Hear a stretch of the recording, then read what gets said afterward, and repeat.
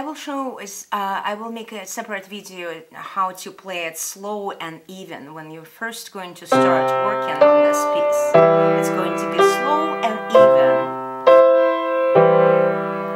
1 and 2 and 3 and 4 and 1 and 2 and watch out for the fingers. 1, 2, 1, 2. 1, 2, 1, 5. It's going to take a while to get used to 1, 2, 1, 2.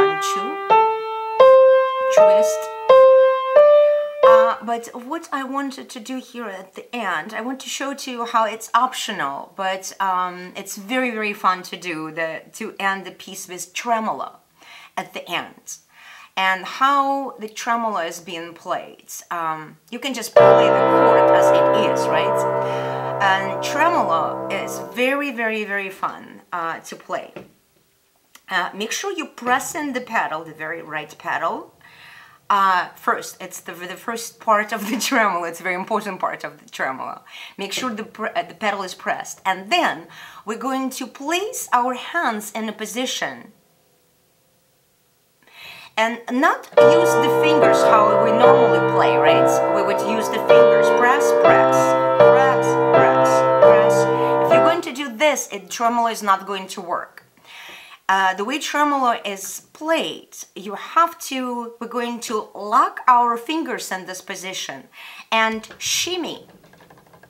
You know how in Arabic dances or Eastern dances, ladies sometimes shimmy their shoulders? Shimmy. We're going to shimmy the wrist. And starting out from the outside in. First slower and quieter, and then louder, louder, and faster, and louder, louder. Make lots of noise, and then fade away, and slow down, and fade, fade, fade, fade, fade, fade, fade, fade. And the trick is, it's actually very long. For example, da, da, da, da.